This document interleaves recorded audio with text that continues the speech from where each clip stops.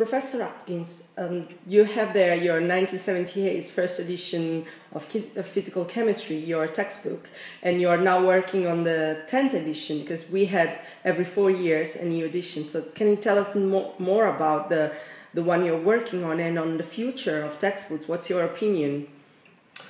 Oh, that's a very difficult question, except that you can do it in a very broad brush way.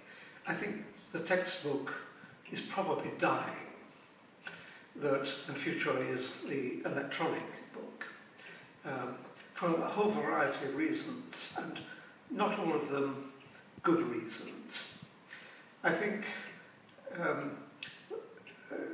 the electronic book is much easier to carry, so if you're going to take it to a lecture or to a class and so on, then to have it on your touch screen is much easier than having to carry the physical book along with you.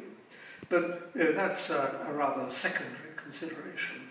What I think everyone who is contemplating writing textbooks at the moment, and every publisher is worrying about, is how to incorporate the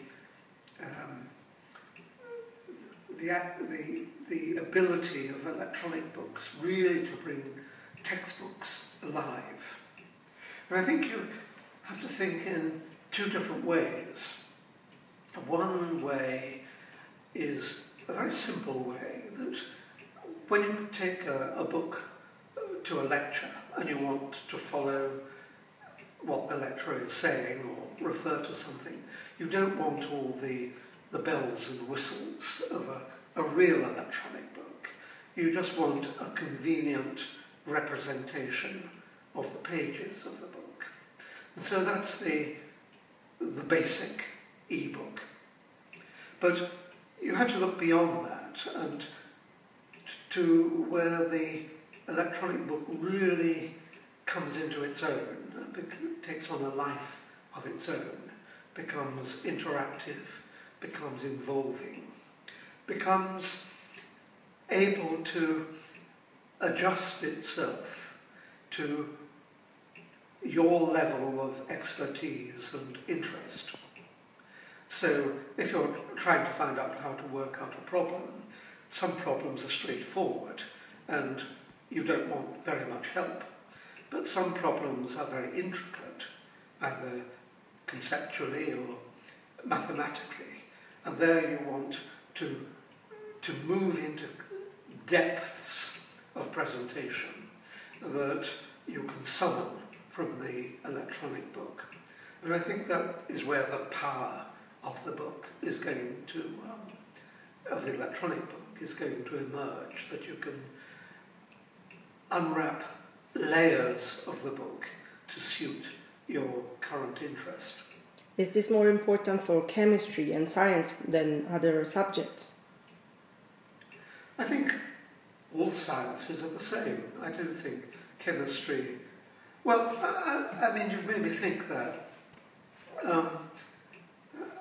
I think the people who go into chemistry are not as mathematically articulate as people who go into physics. And they are more mathematically articulate than those who go into biology. But the electronic book really doesn't start out from presuming that you are a chemist. It starts out by presuming that you want to find out ways of doing things that suit your level of competence, regardless of whether you come in from a mathematically articulate or mathematically inarticulate background. So, you know, it's the perfect electronic book adjusts to your level of expertise and your required level of assistance. I think there are problems with electronic books. One is that they might distract you from understanding by providing opportunities for going off into other parts of the intellectual universe, whereas you should be focused on what you're trying to learn.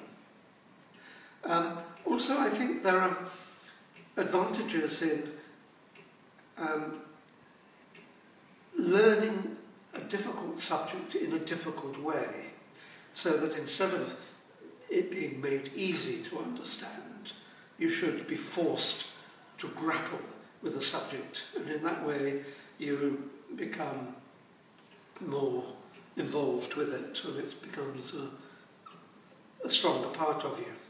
But I mean, that's probably an old-fashioned view. I think so long as people have a thirst for knowledge, then an e-book should be designed to satisfy that thirst.